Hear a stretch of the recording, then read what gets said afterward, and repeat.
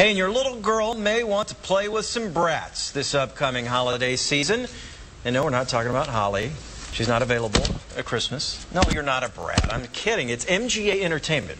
It's returning the wide-eyed dolls to store shelves after a judge rules against Mattel in its suit against the company.